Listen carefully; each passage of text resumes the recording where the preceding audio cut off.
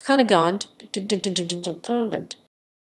Cunégonde is a fictional character in Voltaire's 1759 novel Candide. She is the title character's aristocratic cousin and love interest. At the beginning of the story, Candide is chased away from his uncle's home after he is caught kissing and fondling Cunégonde.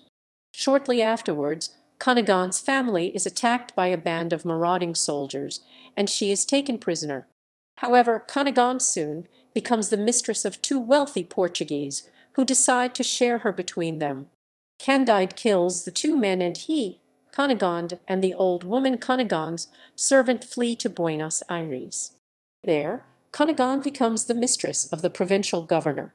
Since Candide is wanted for the murders of the two Portuguese, he is forced to leave her in Buenos Aires. However, he vows to find her and marry her. Finally, near the end of the novel, Candide finds Cunégonde in Istanbul, but she has lost her beauty and is now very irritable and unfortunately very shallow-minded.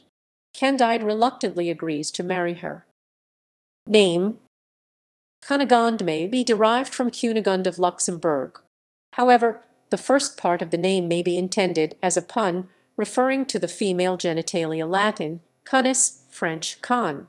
Cunégonde, Cunégonda, or Cunégonde is a European female name of German origin derived from Cuny clan, family, and Gond war.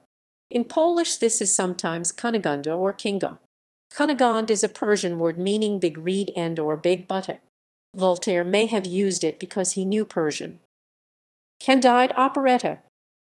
In the 1956 operetta Candide, written by Leonard Bernstein, Cunégonde is a soprano who sings one of the most difficult arias written for the theatre, Litter and Be Gay.